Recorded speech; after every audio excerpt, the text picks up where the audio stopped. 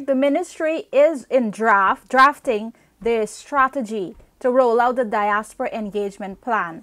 Now, this is one aspect that we can, take the opportunity and launch communication and engagement with the diaspora to have them involved in the development of that strategy.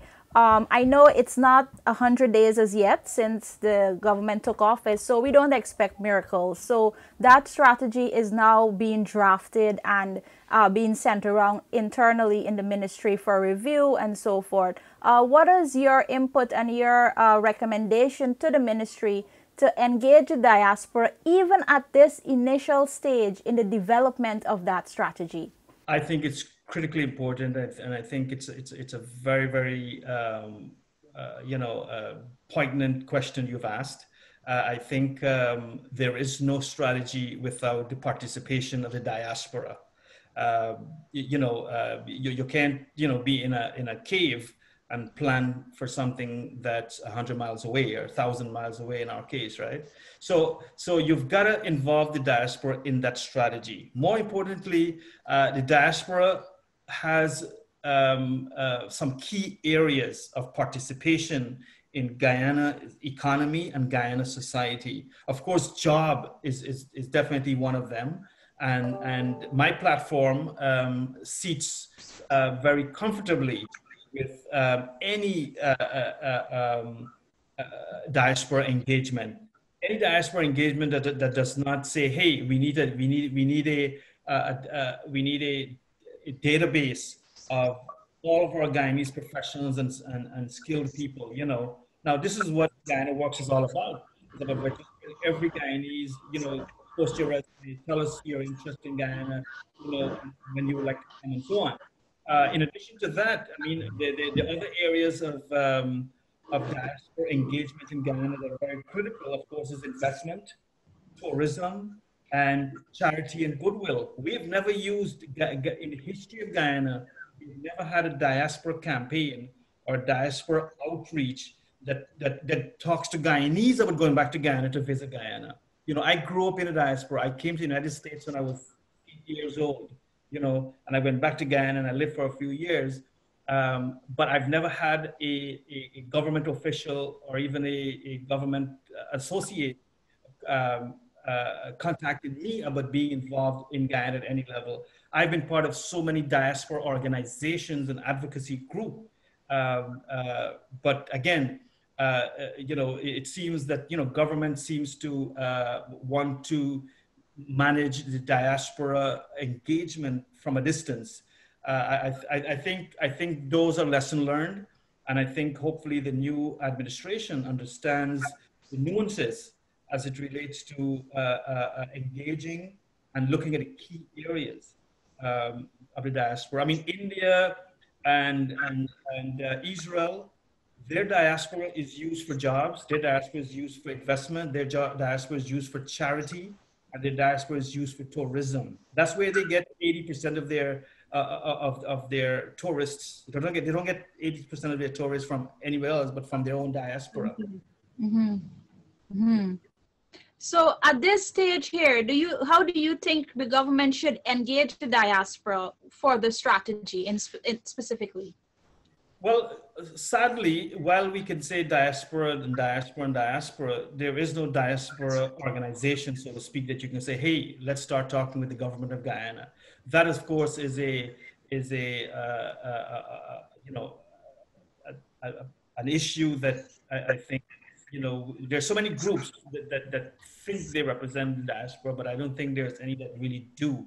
And I think the administration currently needs to look at key people in the diaspora, build a forum, and build the bridges to connect with that forum. There are some wonderful people in the diaspora who can really make a difference from the diaspora and helping with that strategy. And the strategy can be, a few webinars and a few emails and a press release and a desk somewhere. I mean, the diaspora includes every mission. Look at today or yesterday. The American U.S. banking leaders were in Guyana. Guess what they were doing there? They weren't helping me and you. They were there to sell American goods and services. They were there to sell America to Guyana, to the Guyana leaders. Now, we need to do the same thing. We need to develop a team and includes all these missions to go and sell Guyana. We need to sell Guyana first and foremost to the diaspora community. We need to sell Guyana to the whole world. And don't always have people want to sell us what they have, so to speak. So I think America is doing what it has to do, and they're correct. That's why America is such a powerful country, because it sells itself. It goes and actively sell itself. If you go to the U.S. Embassy website, there's a bold link that says business. There's nothing wrong with business, And I think we have to shift our diaspora engagement policy away from being less political and more business, more engagement, more investment. And at the end of the day, every diaspora person has $1,000 to give Guyana. How do we get it?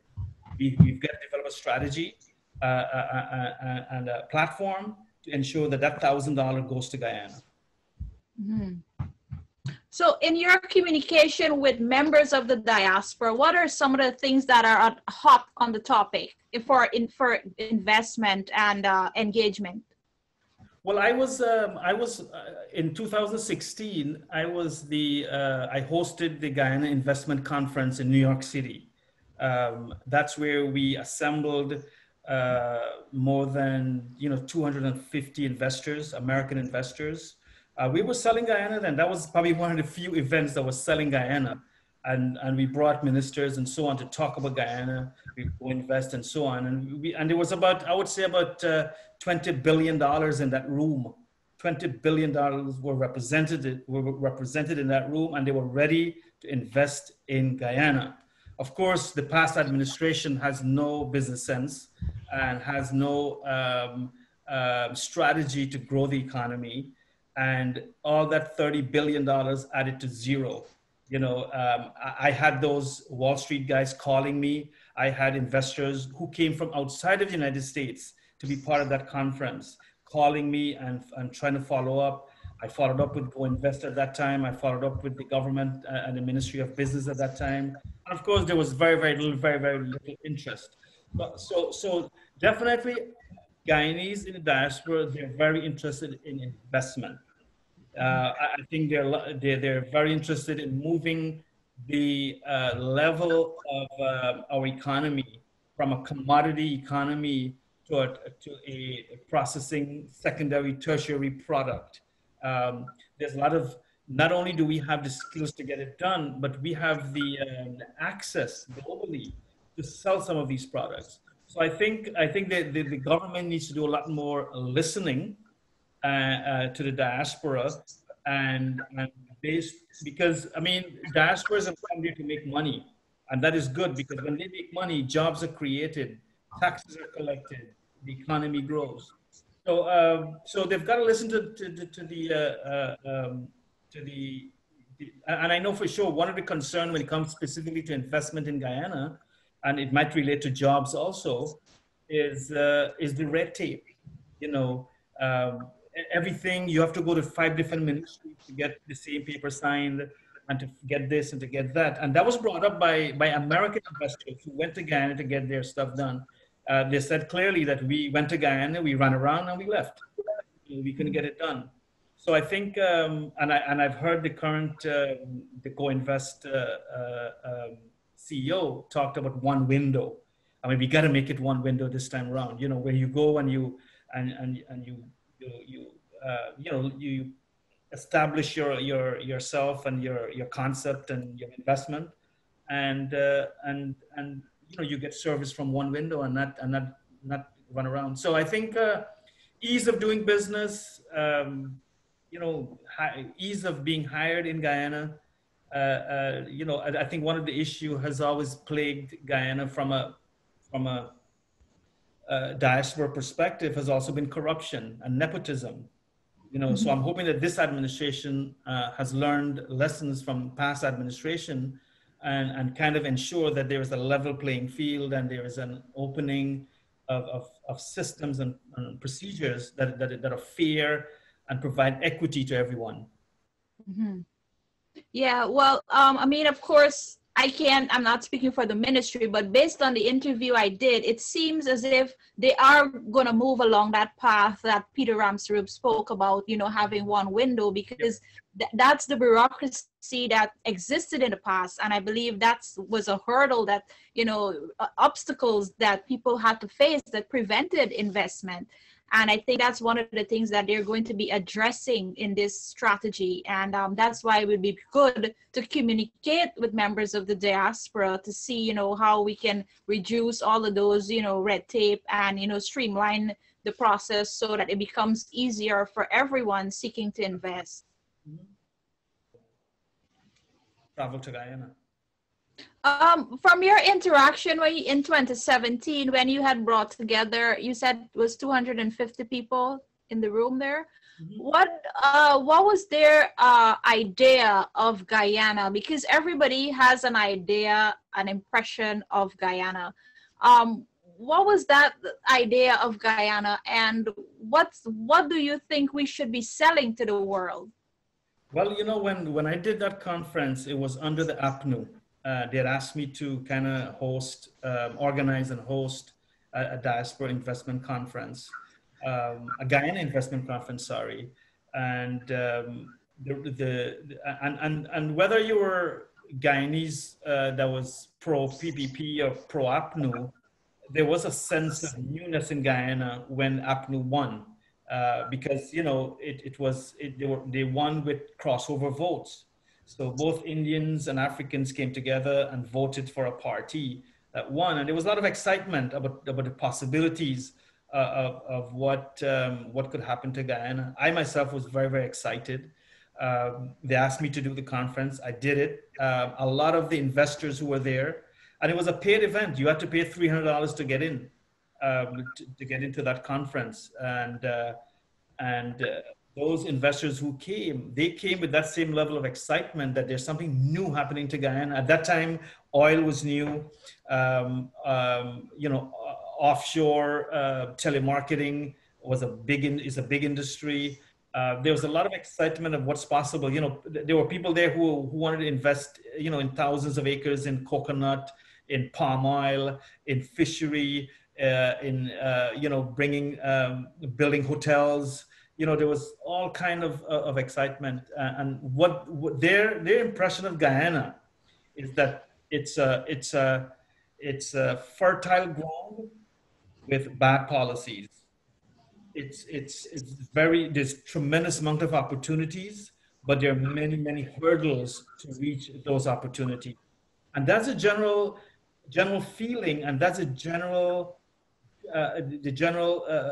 guide for a lot of investors and persons who want to go back to Guyana, that, hey, it's a beautiful place. Think about it. You know how Guyana is beautiful. You grew up there and so on. I go back so many times. And we know Guyana is beautiful, but there's always a but, right? Guyana is beautiful, but I don't get robbed. Guyana is beautiful, but it takes, 6 years to get an application to do my business. Guyana is beautiful. It's got all these resources, but I can't get the logs out because the roads are stopped doing rain, So those are some of the impressions that investors, Guyanese and non-Guyanese, have about Guyana. The infrastructure is weak. That came up very big in the conference. That if I come and open a business, I have to build my own infrastructure. I got to build my own roads, my own telecommunications, and all that kind of stuff. Of course, crime was a big one, the red tape and corruption. That's the kind of feeling investors have. And I'm hoping that the current administration could really look at these stigmas and address them and put policy in place to kind of put those fears to rest. If you're asked to do this conference again for this current administration, to bring all those people again, because obviously it was a great idea, it had a great impact, it's just that it wasn't taken further to be implemented. if you're asked again, would you be willing to do it? Absolutely. I mean, there's no reason. I mean, I have some special skills which I think can certainly make that happen again. And there's no reason why another investment conference can be possible. In fact, we should be having an investment conference every year for Guyana. There's too much happening in Guyana, and I'll tell you this. My interest specifically would be for our Guyanese diaspora to be more involved in Guyana's economy. At the moment, and you would see this, there's a lot of foreigners who are going to Guyana, foreign companies who are going to Guyana and taking advantage of what's available. Of course, they probably have more money and more skills and more whatever to get that done. But I want to see some affirmative action, so to speak, for our Guyanese diaspora. I would love to see the Guyana government today have a special package for investment by the diaspora, because who loves Guyana more? I mean, someone who just want to invest in Guyana, of course it's good and we encourage that. But when a Guyanese invests, it comes with a lot of patriotism in addition to all the other stuff. So I think, and we owe our diaspora that. We owe our diaspora the first jump at any opportunity in Guyana. I think that's good. That goes without saying. Think you'll get the same participation and enthusiasm from these companies again, knowing that in 2017 nothing didn't happen after? Well, I think investors don't give up. People who want to make money never give up. As you know, entrepreneurs don't give up. Entrepreneurs try and they try again. You know, they tried then, it didn't work. I'll try again. The opportunities in Guyana has not disappeared. Right. The opportunities have gotten actually bigger. Yes. More pronounced. So these investors are going to come back and they're willing to invest in Guyana. And I'm quite sure they're quite aware that with the international spotlight on Guyana, certain things are going to be different than the last time. You know, so you know, think about it. I mean, investors are like farmers. If you got a bad crop, you don't give up and go and find a job. You plant again, right? And you reap again, and you might have, you know, 5 bad crop, but you'll get 10 great ones. You know. All right, Salim, thank you once again. So we'll talk again soon. You can always come and let's talk about what's happening as you progress, about your investment conference, you know, how the website's doing and any other pertinent issue, especially since the ministry is in the process of drafting that diaspora engagement strategy. And I'm sure following this interview, I mean, they will be seeking, you know, other input on how to take that step forward as well, so that, you know, they can successfully engage the diaspora and, you know, coming out from some of your comments as well. So I really want to thank you today. Thank you, Jennifer. I really appreciate the time and the effort that you make in connecting the diaspora with Guyana still. You know, I think this is very, very useful. And I hope that even the Ministry of Foreign Affairs, you know, see the value that you're bringing with the diaspora news, Guyana diaspora news, you know, to disseminate their information and their mandate. So definitely, you know. All right, Salim. Thanks, and have a good afternoon. Thank you.